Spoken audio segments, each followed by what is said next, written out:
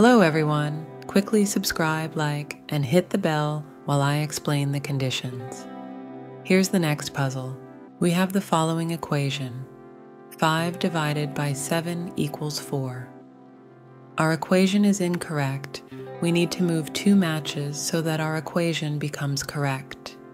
This is a fairly simple math problem that both children and adults can easily solve.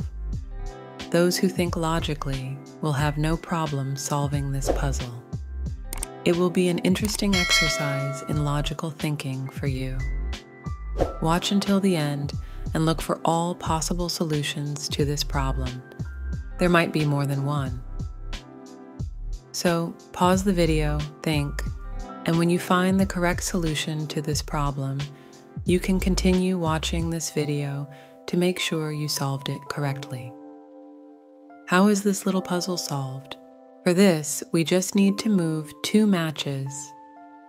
And now, when we check 5 divided by 1 equals 5, 5 equals 5, our equation is correct, the task is completed, the puzzle is solved.